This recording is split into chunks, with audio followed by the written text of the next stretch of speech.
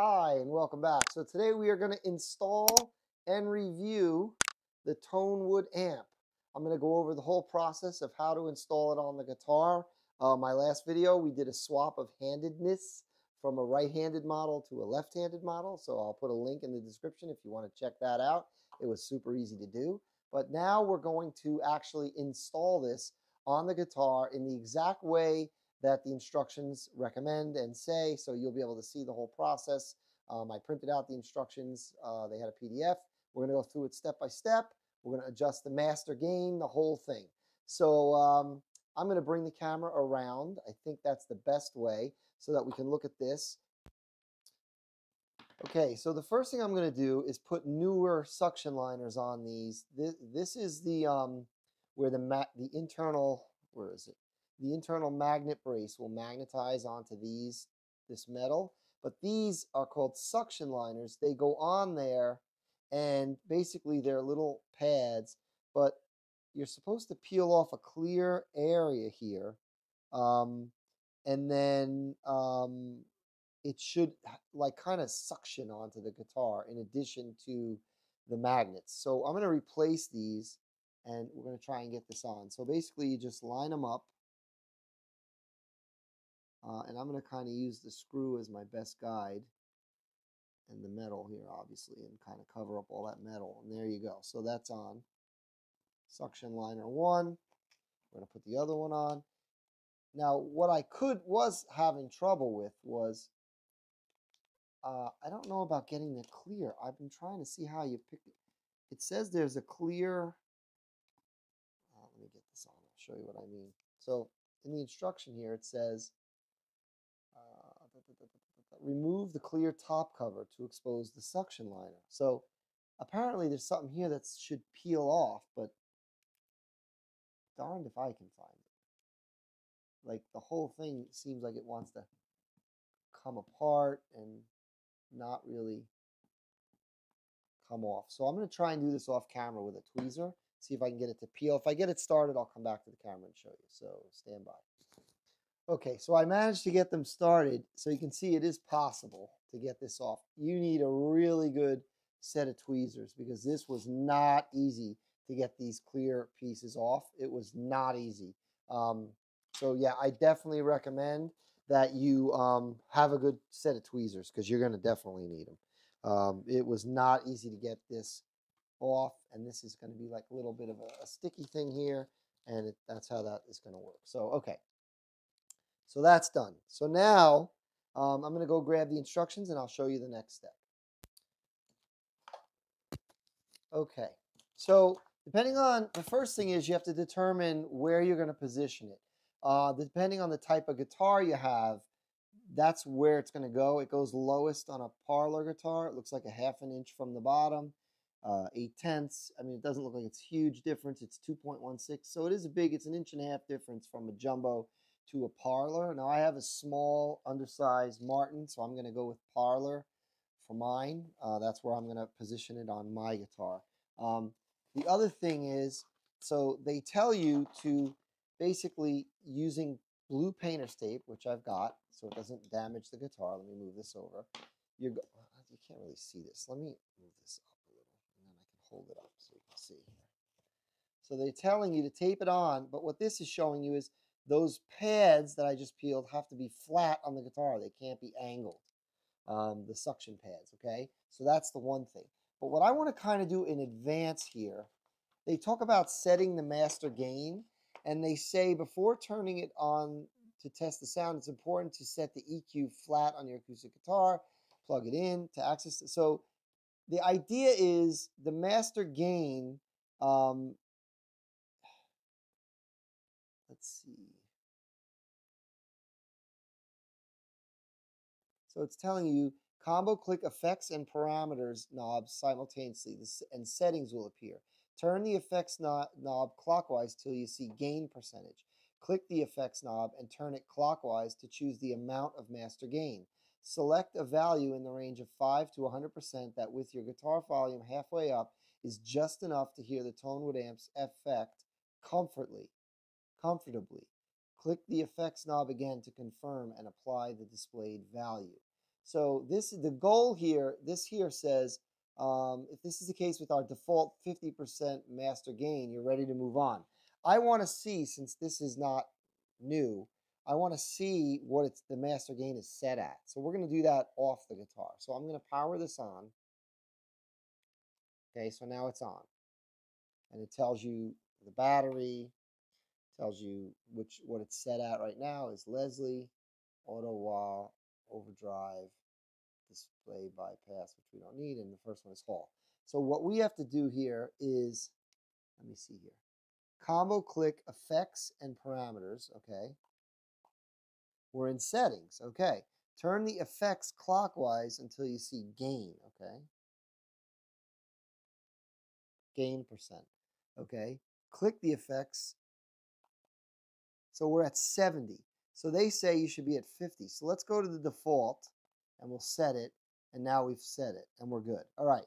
So I'm going to power this back off again. Okay. So now we've set it to 50 because the reason I want to do that is they say here the default of 50 master gain is, you know, kind of what they recommend. So now the other thing is we've got the X brace here. So I've got mine right here. And it does have some adhesives, but they recommend you test fit it because you want to make sure you're hitting these, really clicking on with all 4 feet, adhering before you stick it to the guitar. And then the other thing they tell you is when you do stick it to the guitar, you want to leave this on so that the magnet is working for an hour, I guess, to help these be pulled in and stick. The reason you're going to do that is you can't fit the guitar in the case with this on the back. And if you pop this off and this is not stuck, it's going to flop around inside the guitar. You don't want that. If this is stuck in place, you just put it on, take it off. The other nice thing is these magnetic X piece here, whatever they call it, X brace, you can purchase this separately. I think it's like $15. So you could put this in several guitars. You only need one unit. You can move it from guitar to guitar to guitar, which is kind of really nice about this setup. I kind of really like that, okay? But the first step is to attach this with blue tape to the back of the guitar. So I'm going to lay the guitar out and we're going to do that. So let's get that going. Okay, so we're going to install the ToneWood amp. So the first thing you do is they tell you to tape this on the ToneWood amp and line it up, you know, centered in the guitar, okay? Taped on the back, okay, which is what I've done. In my case, I've unstrung the guitar, okay, because I don't want to have any issues with getting this in and out, the X brace. Now, I'm not pulling off these adhesive pads yet, because what I'm going to do, you're supposed to put this in the guitar, make sure all 4 legs magnetize, okay? Make sure they all catch tightly. Once they do, then you take it out, peel them off, and put it right back where you had it. So I'm going to do that now. I'm going to reach this in the hole. I'm going to need both hands and some light. So I'm going to do that, get it in, and then I'll show you it installed if I can with the light. So let me do that now. Okay, so I got the ToneWood amp fully installed in my guitar. So a couple things. So the X brace is in here, and I had to leave it attached magnetically for an hour, or I think it said half an hour. I left it for an hour because you want the adhesives to really stick, and the magnet pulling them makes it stick. Now, it's not on here right now, so you can't even tell there's anything here. I mean, it's just, you can't see in the guitar, but it's in there, you know, stuck on. And then what you do is you take the ToneWood amp, and you basically, let me show you what you do. So it's in here, and you just, with the cable jacks downward, you just find where it is and magnetize it on, and that's about it. And that's it, it sticks. And then you use the little cable. Okay, so there are 8 effects and then a bypass. I'm not sure what the bypass does, but so the first one is called Hall.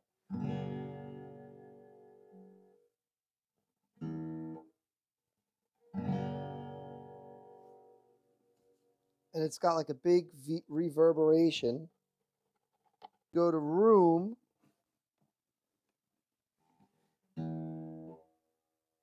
That you get a lot. Let me see if I can.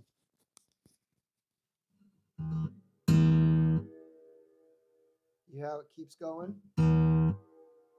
That's Room. You've got plate, which is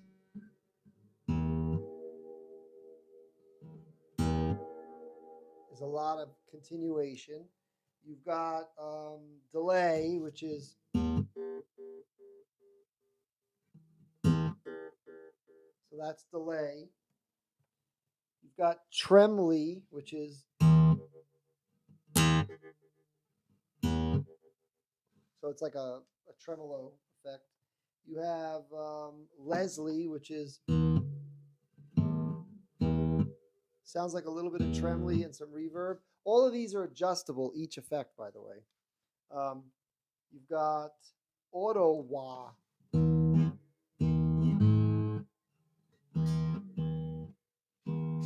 You get like a little wah wah effect. It's probably hard to hear in the microphone, but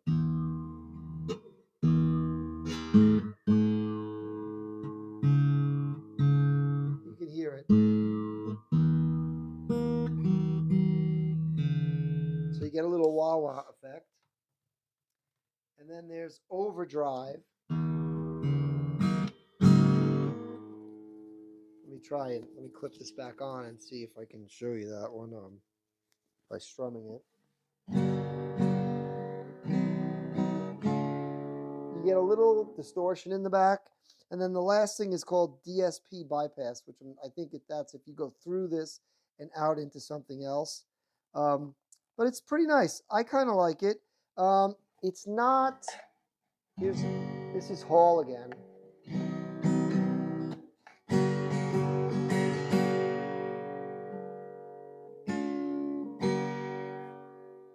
And if I shut it off and unplug it, let me show you what that sounds like so you can see the difference. It's you can tell a difference. So, yeah, so overall, let me put this down, put this over here. Okay, so we've got Hall. Oh, it just went out of focus. That's perfect. It was in focus perfectly. There you go, Hall. Now, if you change the parameter wheel, right, the middle parameter wheel, let me see if I can get you focused again. So you get decay, and you can adjust it up to 25, down to 1. If you click, you get Predley up to 255. Well, actually, 25. I don't know why it said 255. And high cut. I don't know what that is, but you can adjust that from 25 down. So those are the three parameters for that one. If you were then, and then also there's a volume.